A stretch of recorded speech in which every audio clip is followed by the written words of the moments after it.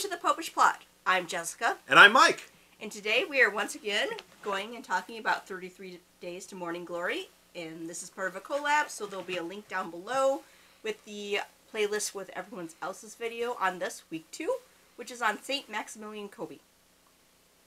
And the first thing I want to say from reading this is, I blame Saint. You're already laughing. You know what I'm going to say. No, so I have no idea what you're about to say. You blame what? Saint Bernadette, which is an option in this thing.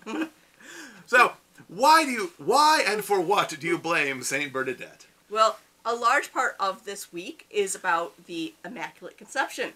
You know, Kolbe says over and over again, the Immaculata, the Immaculata, the Immaculata. Yeah, he says that a lot. A lot. Mm-hmm. So, the writer points out that, if you have issues, you should blame Saint Bernadette. And so Jess does. Yes, because I grew up in a church called that. Do you know how hard it is whenever you do some, thing at the diocese to write what church you belong to when that's what you have to write?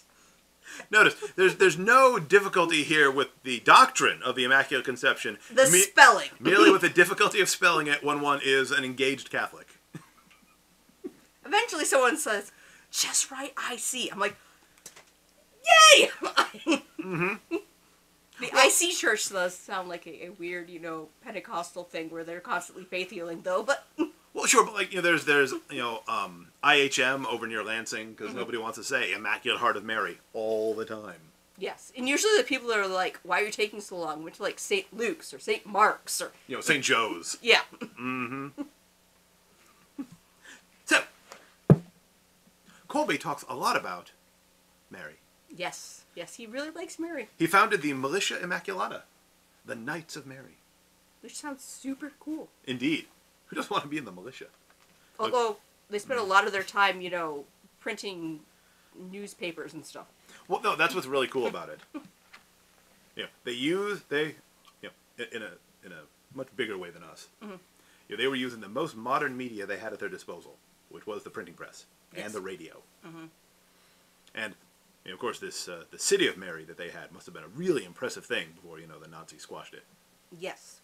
Yes, and also I like how they pointed out how he built on last week's saint. Mm-hmm. St. Louis like, think of all the goodness you can do by being connected to Mary and by her help going to Jesus. And St. Maximilian Kolbe's like, think about if I got 1,000 people. Boom, exactly. He's thinking big. So we can think about St. Louis as putting in place the intellectual framework in, as you pointed out, the extremely difficult to penetrate flowery language, just because that was the style at the time. It's not so much hard to understand as simply the fact that even as a Catholic, I'm like, it's not extreme. At face value. This is so poetic. It's so far out there. And then Kolbe is like, yes, and now let's put this into practice. Yes. With so many guys. All the guys. All the guys. All the mama's boys. So, what I really liked about this part is the thing that, I really like about Mary. She's faithful in all the ways that I'm not. She's constant, and I'm all back and forth.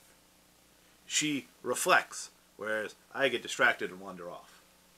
And so I understand to a degree. I mean, obviously I'm, not a member of the Militia Immaculata. Although I believe it's still going, and you could become a member. Sure. So, I like the idea of Mary as a guide to show me how I too can be an instrument of the Lord. Not His will, not my will, but His be done. Mm-hmm. I too want to be able to say, I am the servant of the Lord. Be it done unto me according to thy word. And, St. Maximilian's a really good model of that. Yes. Because he lived it. Mm-hmm. Also, the discussion of the Sacred Heart. Yes, that did show up in here. Because the beauty of Mary, of course, is that she always points us to her son. And St. Maximilian understood this very well. Mm-hmm. And of course, Mary being there as the spouse of the Holy Spirit and the mother of the Redeemer, while still being, absolutely being a creature, she's still deeply involved in the life of the Trinity. they've chosen to involve her. Yes. Another main thing that I took out of this section is that when offered choices by God, you don't have to fake humble and be like, I'll have the little one. Because, St. Maximilian Kolbe was like, do you want this white crown of purity? Do you want this rid crown of martyrdom? He's like, yes, I'll take both, please. It's an North question? Yes. And, yeah, and just, they've talked about, other people have talked about Saint Therese and how she said yes, and she wanted everything. Yeah. And, and I find that just difficult to grasp. So, Saint Maximilian, it's a much simpler choice, but it's a way for me then to understand, Saint Therese's, I accept all, I want all. Do you want purity or do you want martyrdom? Yes, please. And God is generous enough that if you're faithful to Him, He'll give you both. Which doesn't sound like a glowing, thing. Nope, totally is. No servant is greater than her master, Jess. If they persecuted the boss, they'll persecute us too. Yes. If we're doing it right. I mean, his martyrdom was one where even today the ancestors of the guy who saved the life of go to where his cell was and put flowers on it constantly. So, week 2, and to my reading anyway, 33 Days to Morning Glory picked up considerably. Yes. Yeah, maybe it's just because we're so much closer in time to Saint Maximilian. Yes. Although, I as an 8-year-old wouldn't be like, oh no, what am I going to do with my whole life?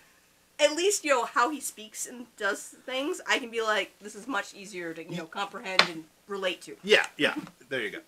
Yeah, no, when I was 18, if someone had asked me what would become of me, I would have been like, I don't know, can I have a cookie? Yeah. Yeah. I was going to go to college. Maybe Saturday I'll go see some friends. Can we go to the pool? Can we ride bikes? Can we play G.I. Joe? Oh, it was great. So, next week, a saint that's even closer to us. Yes. Saint Mother Teresa. Because even though I know that it's Saint Teresa of Calcutta. It's one of those saints where you say her official name, and then you say the name everyone knows her by. So, I'm sure if, we were like, offering prayers and being like, Saint Mother Teresa, pray for us. They aren't up in heaven going, there's so many Teresas. Which one do you mean? No, I'm sorry. That's not the official title. I can't hear you. La la la la la la la. I can't imagine her even doing that during her lifetime. This is true. She was amazing. Still is. Anyway, so she got a parking space in New York City once. And apparently was a maniac behind the wheel.